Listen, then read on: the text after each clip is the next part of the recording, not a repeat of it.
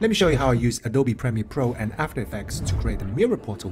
For the ripple effect in the mirror, I used Adobe After Effects. I first rotoscoped my hand so the ripple only occurs behind it. I added the ripple effect and keyframed it so to make it happen when the finger touches the mirror.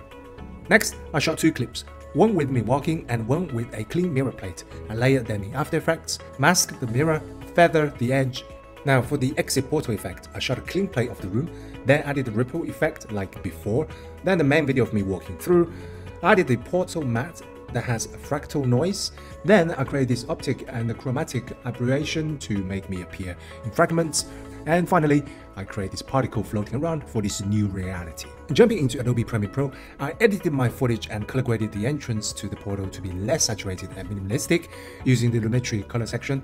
Once I enter this new world, I increase the saturation and temperature to make it pop more. Now it's your turn to create something epic using Adobe After Effects and Premiere Pro.